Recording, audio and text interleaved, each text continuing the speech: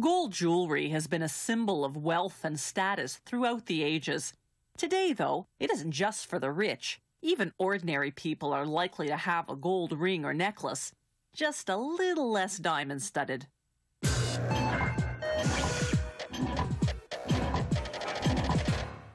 As early as 2000 BC, Egyptian kings and queens adorned themselves in golden jewelry encrusted with precious gems. When the Spanish sailed to the New World in 1492, they discovered Mayan and Aztec masterpieces of colored stones and pure gold. Today, elaborate gold jewelry and precious gems are well beyond the reach of the average person, except for the diamond ring, still the customary symbol of engagement.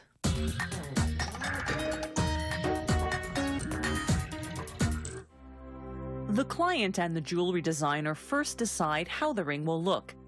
The designer then measures the client's finger to determine her ring size. He then sketches out the design they've agreed upon, a grooved band with 3 diamonds. The model maker works with a special carving wax. Using a compass, he measures off and marks a width of the band, then carefully saws it off.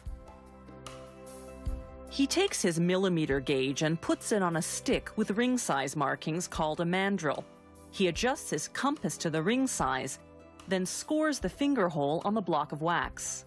He then takes his drill and carefully carves out the hole he scored.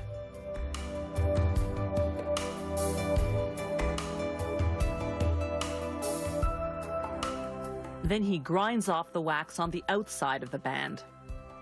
Using the compass again, he scores the middle of the band where he'll make the groove. Then, using a very fine drill bit, he carves out the groove. With a file, he then refines the groove and shapes the curves of the ring according to the design. After putting wax prongs on the band, he attaches a wax stem to the model. He then positions the stem into the base of the cylinder that the jeweler will use to cast the ring. The base goes onto the platform of a vacuum machine. The jeweler puts a cylinder on top of the base, then pours in a special plaster. The vacuum sucks all the air out of the plaster. This is a key part of the process because if any air bubbles remain, the finished ring will be out of shape. In less than a minute, the vacuuming is done, and the cylinder goes into the furnace at 1,350 degrees Fahrenheit. The wax model evaporates, leaving a void the exact shape of the ring in the hardened plaster. Next, they melt the gold. The gold content of jewelry is measured by carat. The lower the carat, the less gold and the more alloy, cheaper metals such as nickel, silver, and copper. After 5 hours, the cylinder comes out of the furnace and goes into the casting machine. The machine spins for about a minute. The centrifugal force shoots the liquefied gold into the plaster mold that's inside the cylinder.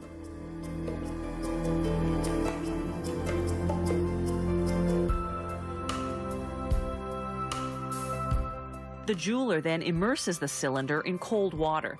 This cools the gold and makes the plaster disintegrate. What's left is the cast gold ring, but its surface is rough. So, on to the finishing process. The jeweler saws off the stem and gets to work.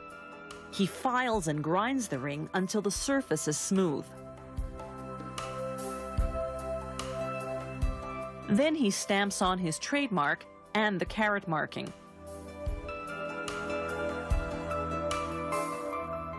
Then he hammers the ring on the mandrel to make it perfectly round. The jeweler then hands off to a specialist in polishing. The polisher runs the ring against a series of buffing wheels until it's bright and shiny. The polisher then hands off to a specialist in setting gemstones.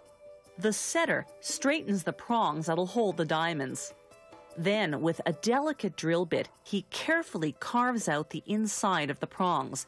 The edges of the diamonds will fit directly into these slots.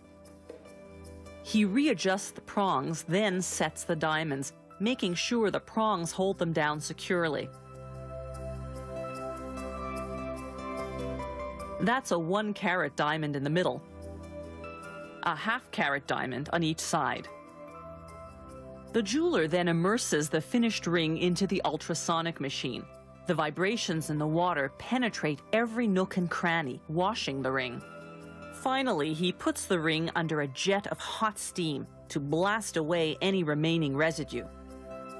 And voila! With a ring like that, who wouldn't say I do?